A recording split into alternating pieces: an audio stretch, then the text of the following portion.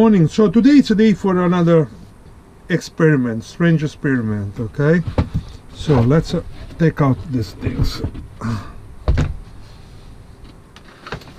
So really strange experiment. I saw one video of one guy in Australia. He's a crazy recycle. He recycle everything. He give everything to his worms, and it's very nice to watch his YouTube video. I will try to link it down if I see it. Okay, so this is my big bin that I already take out half of the stuff. It was full like this. Okay, and this is full of worms, and right now they are a little angry because last time I fed them was like 10 days ago, because I wanted to go through all the bedding. Okay, so wherever I go there are handful of worms. Yeah, and it's full of worms. So what I will feed my worms today. So I just saw this video where he was feeding the worms the packaging ball, this stuff. And I say, what is it? So he's feeding the worm this thing. This is plastic. So actually I found out that this is not plastic. This is like a cornstarch or something from corn. Yeah, because by law they have to be recyclable. So you can, biodegradable. So what I found out, the guy said, you make one experiment and check if your things are cornstarch and it's not plastic, polypropylene, whatever it's at. Just put some water and it will degrade and disappear in seconds. So let's do this experiment.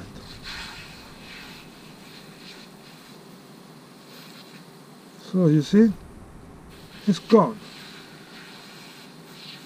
So this thing, it's a cornstarch. So I have a bunch of this stuff because another things I do pepper sauce, hot pepper sauce, because I like a pepper sauce. It's another of my stupidest things I do. So I ordered a bunch of bottles for this pepper sauce and for the barbecue sauce I do, and there were really a lot of this packaging stuff, but I didn't want to toss it because I don't know where I toss it. Can go on the recycle because they don't accept, can go on the landfill. So I had these things forever in a big box, try to figure out what to do, where I can discard. So now I know I can feed my worms. That's incredible. That's incredible. This is at the base of recycling, of the meaning of the worms. So now that stuff will not go on the landfill. I will feed my worms. That's the most incredible things I did with my worms. So I'm putting this stuff here. I will give a very nice water down on those stuff, and we'll see what happened. I will come back like in 3 days, 4 days, and we will see what happened with this thing, if the worms eat it and attach it. For the video that I saw, the worms like it, love it. It's all corn-based things. So alright, let's see. I need to water very well, so I will take out these things here.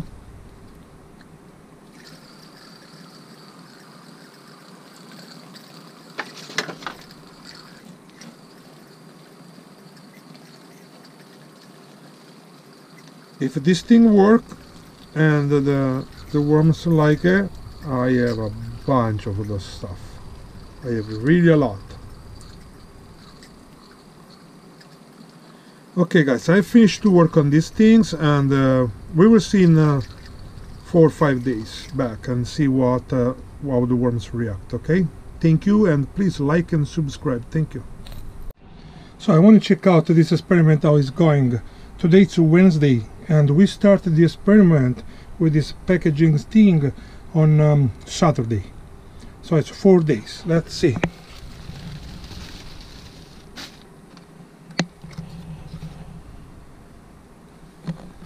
Okay, it looks like the worms are on the top. Oh, it looks like a bunch of worms on the top of these things. Okay, but yeah, they are slow to break down. So it's more moist, of course, they break down easily. Let me see what is on the bottom. Well, there are a bunch of worms on the bottom. So it looks like the worms are liking. Okay, let's go check out the other side. So definitely where it is more moist, so that means to break it down, there are some worms here. Yeah, definitely there are no worms here.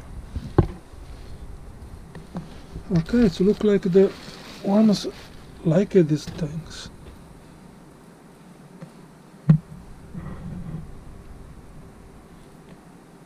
Okay, so we say 1 week. So let's wait till next Sunday what happened. We'll move this here that it's more moist. Okay, let's see Sunday. 1 week after we started the experiment, we did the packaging soy starch or corn starch, whatever, balls. Let's see how they did that. So we checked it after 3 days, and I think they started to break down, but they really didn't break down. They break down a little more where there was more moisture. So let's go check it out.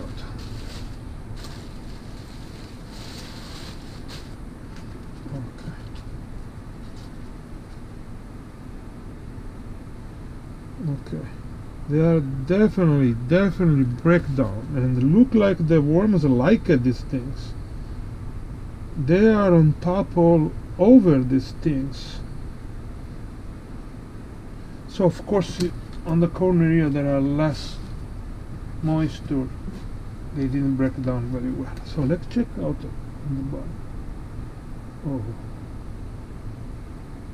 it looks like they like these things.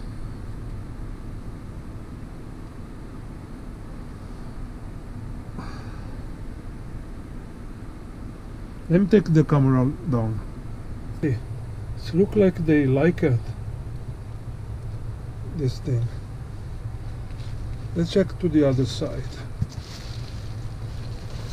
Okay.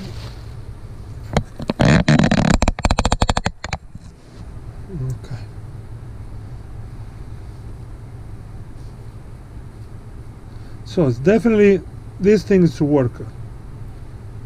The worms like it. Yeah, the worms like they definitely need a lot of moisture to break down. Here in the corner there was less moisture, didn't break down very well. But it looks like the worms like it. Yeah, this is, see, worms here.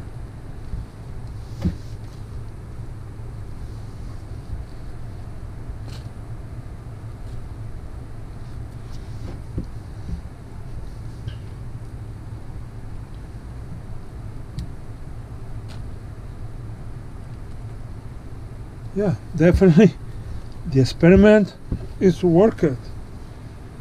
Okay, now I want to move everything. At this point I want to take all these things upside down. I want to give a little air.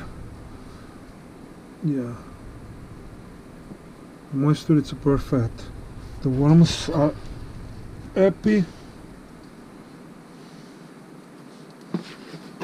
Let me check on the bottom here. This bin is full, so I have to start actually to move this bin and harvest. Start to take out some worms. So for spring salmon ready. So down it's a little moist again, but not dangerously moist. So let me put it on the bottom, the top and the bottom.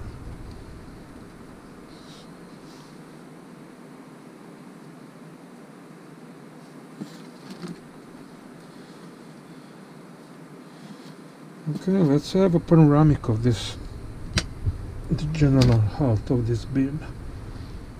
This bean is very healthy.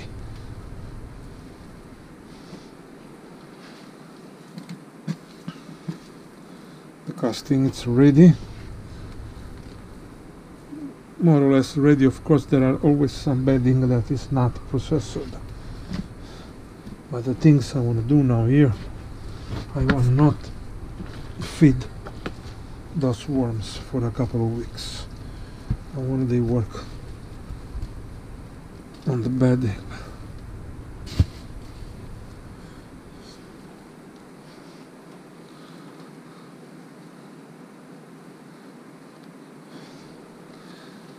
Okay. Yeah, there are really a bunch of worms here. Really a lot of worms. See avocado peel. Yeah, avocado and banana peel are always the things. They took more time to break down.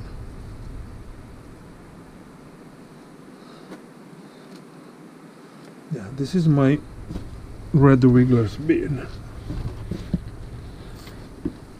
Actually, yeah, this 55-gallon red wiggler's bean. Okay.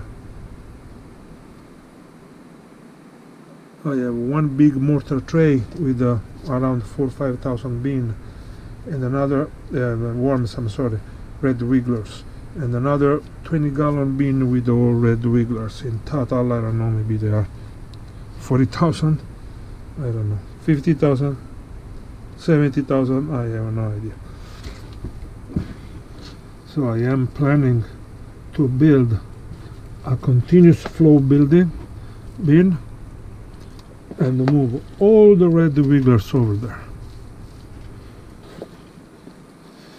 And I may do the same thing for the Indian blue, because I have also another 55 gallons bin full of Indian blue, but I have less Indian blue than red wigglers, but still it's 55 gallons full. So these things they will put just, you know, down that are a little more moisture so they can break down. So from what we understand with this packaging things, that they don't break very easily and fast. They need a lot of moisture, but they eventually break down, take a little time. They took, it's like a week and they are still there. So take a little time, but the worms definitely like it. But I don't know if I will put any more of those things in the bin. I have a bunch of this stuff. Eventually I will put on the outside compost bin. Okay. Let's put these things here.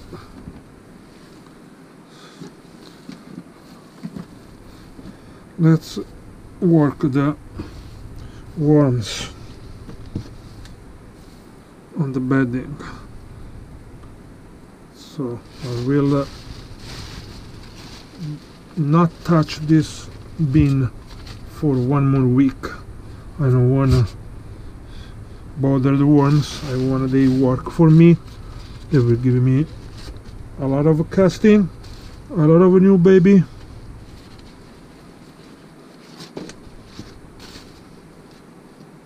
So we will leave everything nice.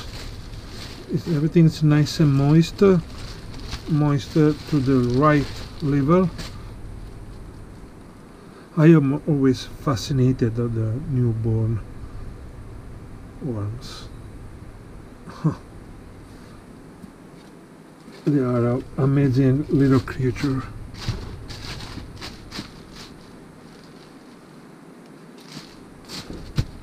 Okay, I think we are done here. Thanks again for watching, and we talk soon. Okay, thank you.